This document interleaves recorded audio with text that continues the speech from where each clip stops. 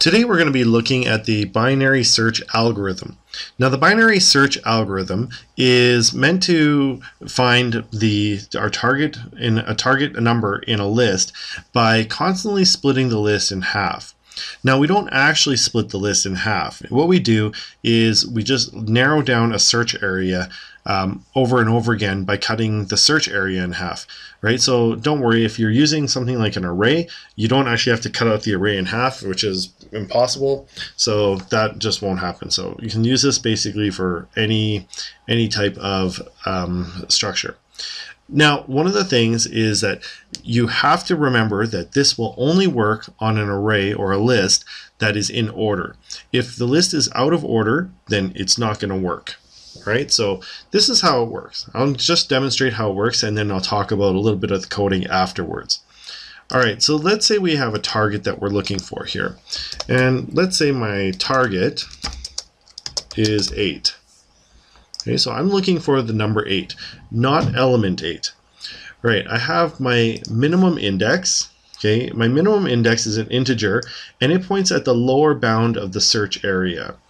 Okay, my maximum index points at the upper bound of the search area. Okay. Now, what you can start off by just checking, is the target at the minimum and is it at the maximum? Right. Sometimes people forget that, and you might want to say, is the target less than the minimum or greater than the maximum? Right. Because if it is, then it's not in the list, and it might have already been found. Okay. So let's say, for instance, my target was -8. Well, if I look at the minimum index, and this is in order, the element at the minimum index is 1, right? So if my target was -8, then clearly it's not in the list. Similarly, if my target was 18, it's greater than the 10 here at the maximum, and so it's greater than array at maximum, which means that it's not in the list. Okay, we also check, is it the minimum index? Is it at array at 0? No. All right, and is it array at maximum, which is at array at 9? No. All right, so that means it's not on the edges, and if it's in the list, it must be somewhere in the middle of these, within the search area. Okay, so once we've established this, what we're going to do is we are going to go and look in the center of the list. Okay, and that's going to help us to split the list in half. So the way we do this, though, because there's 10 items here, so it's an even list, and it's not easy to just find the middle element. We do that, we find the middle element by finding the average. Okay, so in this case, we would say average is equal to the max plus the min, okay, divided by 2. Right, so I've got my maximum is 9 plus my minimum, which is 0, and that's going to be 9, divided by 2 is 4.5. So 4.5, because it's an integer, turns into 4. And so what we do is we are searching at this element here. All right, so array at 4 is equal to 5, right, which is not our target, right? So it's not this. But what it means is that because our target is greater than this element, we can narrow down the search area. All right, so what that means is that this minimum can move up. Okay, now I can move to here if I want, or you can move to here if you want as well.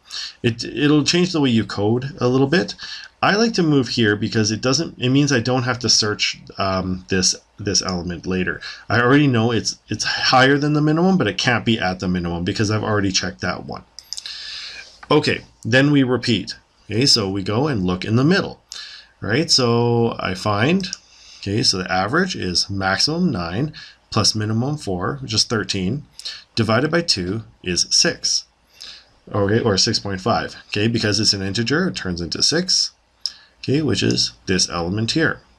Now, if the array is if the number or the target is inside the array, it must be higher than this. Okay, it has to be on the right side of this because this element is a 7 and we're looking for an 8.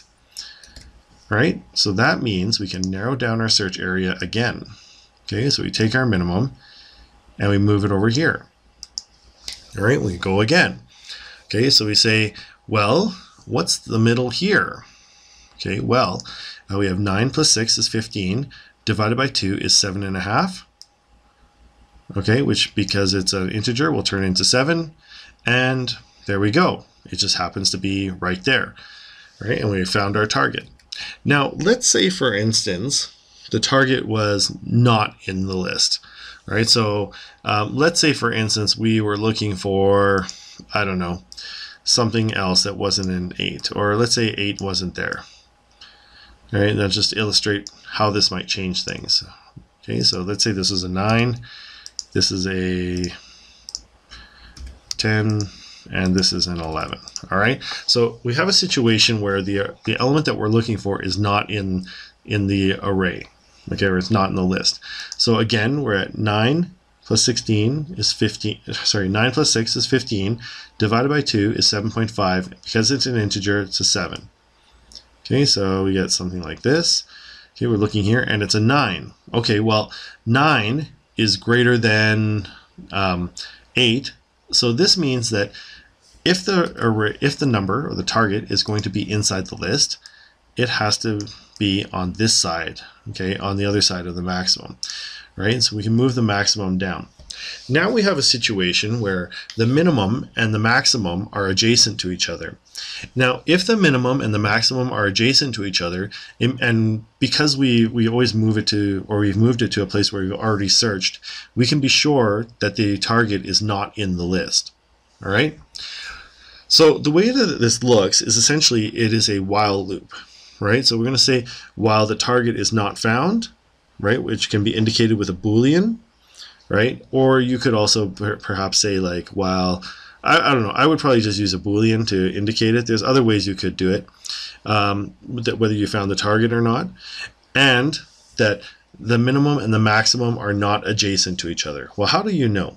Well, if the minimum and maximum are adjacent to each other, when you say max minus min, right, the max minus min will be either 1 if they're adjacent to each other like this, or there's a situation where it could be 0, all right, like this, okay, so that they're the same element. So what you're looking for is that you want to continue as long as this is not the case. So you say, well, max minus min is greater than 1. All right, so if it's 2 apart or 3 or higher, then you keep going. Otherwise, you just stop. All right, and that is essentially it. Right, so what you do is you have your while loop. Right, you set up your min, your max. You check to see if it's outside, if it will possibly be within the boundary that you set. All right, you go as long as the minimum and maximum are not adjacent or the same element, and the number has not been found. And then inside the while loop, you just basically say if the array at the average is the target, then you mark it as found. If it's not, then you either move the minimum or you move the maximum to the average, depending on which side the target is going to be on. That's pretty much it. So it's fairly simple. If you have any questions, put it into the comments. I'd love to hear from you guys. Otherwise, happy programming. Thanks for watching. See you next time.